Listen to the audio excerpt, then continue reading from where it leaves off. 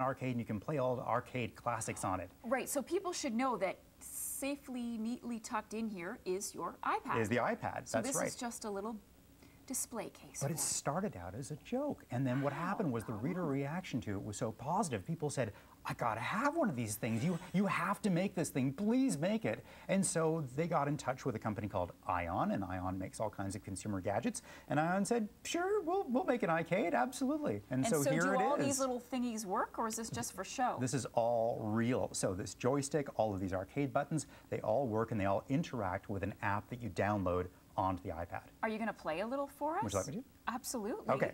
All right. This is taking me back. So here we go. I'm going to actually show you with the iPad out. Okay.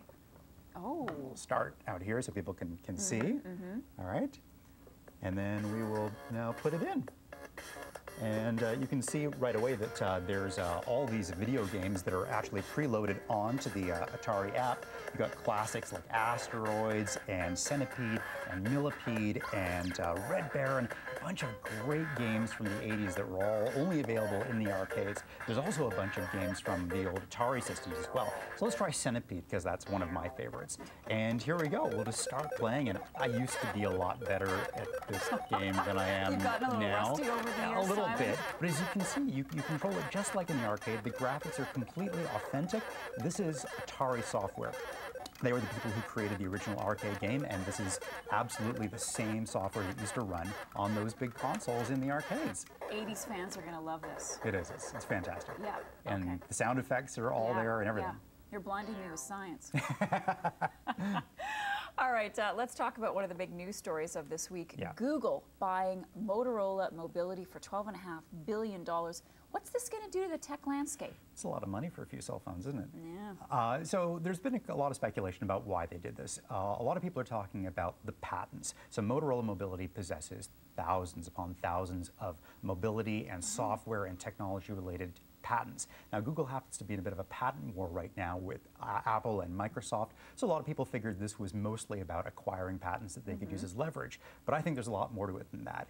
Really? There's only two other companies right now in the mobile landscape that control both hardware and software. One of them is RIM with their BlackBerry, and the other, of course, is Apple with the iPhone. So Google buying Motorola Mobility effectively makes them the third party to this club of people who own both the software, which of course is Android, and the hardware, which will be Motorola phones. So are they going to be a serious competitor for the other two companies then? Absolutely. I think that is their long-term goal, is they want to beat Apple and RIM at their game. All right.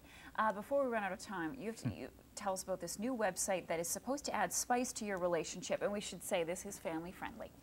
Yes, so this is a site that's called The Icebreak. And this site, the whole idea is there's lots of sites out there that let you get into relationships, dating sites and so on. This is a site for people already in relationships.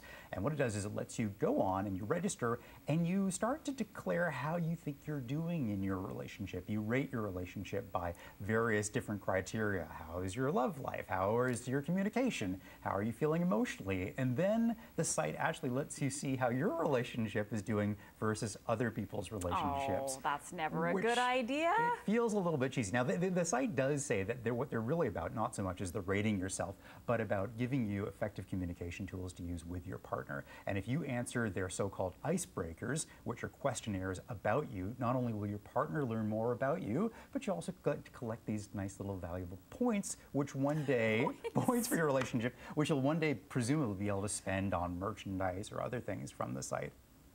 Well. Yeah. I will withhold comment on that one.